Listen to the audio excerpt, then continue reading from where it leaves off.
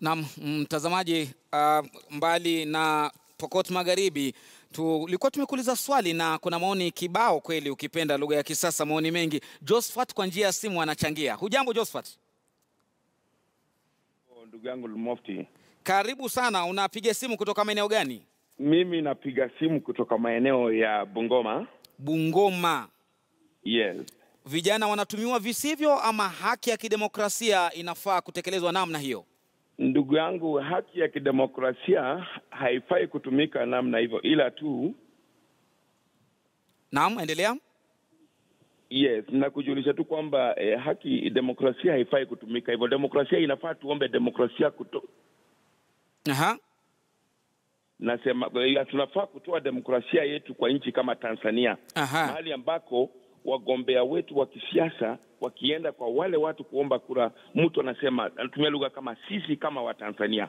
Sio sisi kama wa Kalenjin, sisi kama Wajaluo, sisi kama... Hiyo kitu kinatumaliza Kenya. Unaona Kenya kuna ile hali ya kuamini viongozi wetu, hata wakikosa bado tunasema wamefanya vyema. Naangalia sana viongozi wetu, kimfano tu naangalia kama vile Mbadi, naangalia Orengo, naangalia Murkomen, naangalia Kuria. Unaona wanapoongea ndipo wanaleta uchochezi kwa watu. Aha. Wao maongeo yao ndio yanaleta ukabila Kenya, kwa sababu inafanya mtu aseme, oh, sisi ni Wajaluo, wale ni Wakalenjin, wale ni Waluya, wale ni Wapwani. Unaona? Kwa hivyo mimi maoni yangu, vijana hawa kwa ajili, unajua katika ile hali ya kuamini kabila zetu na viongozi wetu.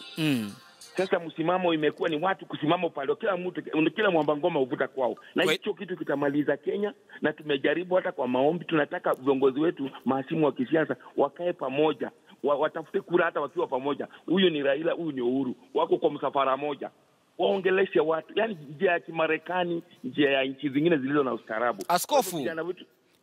Askofu, je, vijana wafanyeje? Vijana, kitu mimi ningeliomba, unaona kama sasa kwenda kutingiza gate kama juzi ilifanywa, wakaenda wakatingiza Supreme Court. Pale ni mahali ambako tulitarajia serikali ichukue hatua ya kuwazuia kufanya hivyo na wademonstrate barabarani. Ikawaacha wakafanya vile.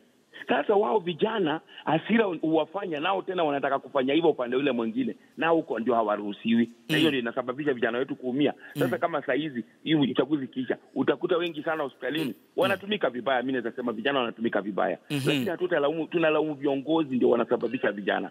Viongozi wanatumia lugha mbaya, viongozi wanatumia lugha ya kutenga wale ni wabaya, alafu wote wanatumia lugha chafu. Ambayo kila watu wanasikia mtu wao anadhalilishwa, wanasikia mtu wao anatukanwa, wanasikia mtu wao amedharaulika. Sasa unaona lugha ya viongozi ikiwa pande hii, huyu Babu Owino amekamatwa kwa sababu aliongea vibaya. Kuria ajekamatwa na aliongea, alisema Raila okay, sitaki kutaja vile alisema sababu hiyo ni kusaidia hiyo. Asante sana Askofu Josephat Jumba kutoka Bungoma akizungumza nasi kwa njia ya simu. Cynthia, maoni yako kutoka Kisumu vipi?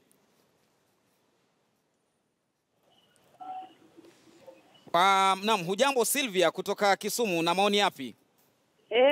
Maoni yangu ni kwamba naam, mine is a bit different.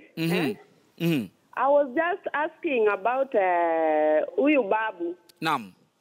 Rulings yenye watamfanyia na as compared to yule nani? As compared akilinganishwa na yupi? Moses Kuria. Naam. Yes, that is my question. Unataka kujua ama una mchango kuhusiana na hukumu atakayopewa? Naona Moses Kuria pia alitumia hizo matamzi mbaya kwa Raila. Na sasa unaona sahii wanataka kufunga nani Babu. Alitusiana. Naam. You see? See what we are all human beings, Aha.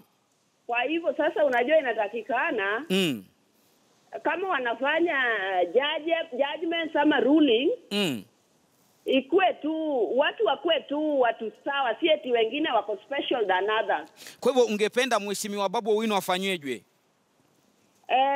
Wamruhusu aende nyumbani. Hivyo tu ndo unavyotaka wewe Sylvia? Yes. Asante sana kwa maoni yako.